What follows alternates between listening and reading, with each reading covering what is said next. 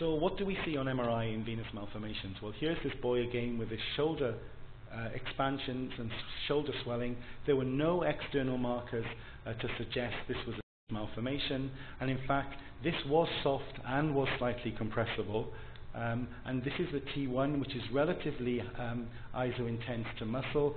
T2, it's hyper-intense. T1 following contrast shows contrast enhancement within the lesion here, but actually it's usually non-uniform. You don't get uniformity in the contrast enhancement, which is quite different to the proliferative infantile hemangiomas, for example. There's a little telltale sign of a signal void on the T2, and this is a phlebolith. This is a calcified blood clot. They can be numerous throughout these malformations, and clinically you can sometimes feel them under the skin. They feel like a little peanut under the skin. The areas of white on the high signal on the T1 is some fat, which is interdigitated throughout the lobulated surface of the venous malformation. So MRI is extremely useful. It's very tissue specific. Ultrasound is also good. We use it not just for diagnosis. We do not use it for diagnosis with extensive lesions. If it involves the entire leg, for example, or the entire arm, we would use MRI if we need to. But ultrasound can show little lakes. Ultrasound is extremely useful to guide our treatment in interventional radiology. There is no doubt about it. And ultrasound is also very useful when we see children in clinic, and sometimes we're not sure, and then we can put the ultrasound on them, and we can make the diagnosis if clinically it's difficult. So they have maybe some more solid structure to them as well. You can see the septi. You can see phleboliths. Here's a venous malformation with this calcified blood clot with an acoustic shadow. And interestingly, venous malformations, here's a tendon. Actually, it's near the ankle, and in fact this venous malformation here is engulfing and surrounding tendons, and we see them surrounding and engulfing tendons and arteries as well. So there are different types of venous malformations, but we categorize them as either focal, multifocal, or diffuse. So here's a solitary venous malformation in the subcutaneous tissue. Actually an excellent one to be surgically excised rather than to have interventional radiology. This is a multifocal venous malformation. There's some expansion to the calf in this child, and there are multifocal intramuscular venous malformations.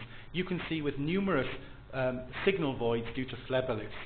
This, I find actually, if we're looking at an extremity, an arm or a leg, the first sequence I tend to look at actually is a coronal T2. It gives us an excellent overview of the extremity. It's very easy to localize things and then go and look in more detail at other sequences and other planes. But these signal voids represent phleboliths, which gives the clue and the multilobulated appearance on the two-weighted MR. This is the third type, so there's focal, multifocal, and diffuse. So you can see this extensive vascular stain in this child's leg, and on the T2 MR you can see much of the muscle in the thigh and in the subcutaneous tissue here is replaced with this high signal, which is due to blood pooling within the venous malformation. There is no question when you see something like this, even on imaging, if you don't happen to see the patient, but hopefully you will see the patient, that in fact this is a venous malformation. It is the group, the diffuse group, who have the associated coagulopathies within particularly this group of diffuse venous malformations, otherwise known as localized intravascular coagulopathy. So they have this LIC within the lesion. Sometimes it can become disseminated, but usually it's confined to the muscle. And I know the group in Belgium, certainly in Brussels, have reported this, and in Paris. And the practical importance actually is because if ever some children are operated on, and I hope not many children with something like this would ever be operated on, it can be a bloodbath because of the coagulopathy associated with the venous malformation. So venographically there are two types, either sequestrated or non-sequestrated, meaning when you inject them they do not connect with draining functional veins, or they actually, when you inject them, the venous malformation, they connect, that therefore being non-sequestrated.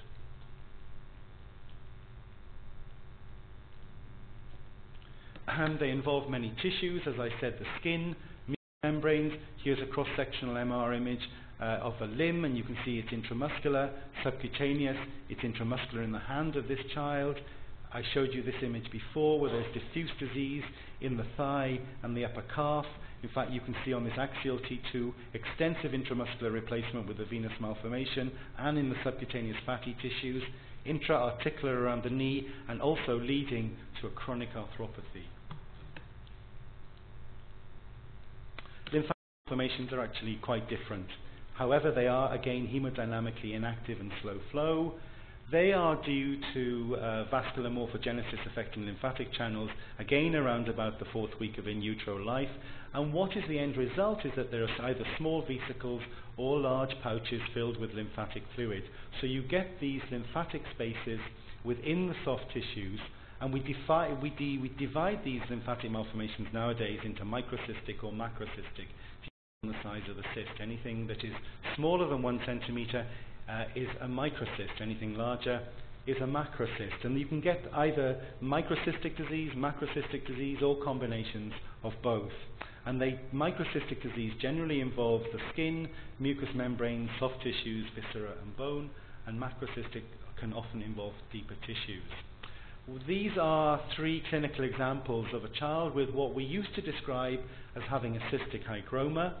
Some people would describe this child as having a lymphangioma, and some people would describe again this child with this slight bulging in the left side of the neck as having a lymphangioma.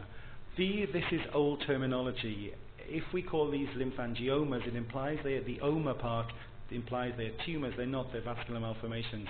So we've tended to go away from using the word cystic hygroma or lymphangioma. This actually is a mixed lymphatic malformation with macro and microcysts. And lymphatic malformation can present in various ways with tissue enlargement, which may either be focal, as you can see this focal expansion of the forearm here, or diffuse, where the entire upper extremity and actually part of the chest wall is enlarged. They can sometimes get pain and acute swelling. Sudden expansion in these lymphatic malformations is due to acute spontaneous hemorrhage or acute spontaneous infection in these lesions. Here's some tissue expansion in the chest wall of this baby. There are some little telltale vesicles on the skin giving us a clue to the diagnosis.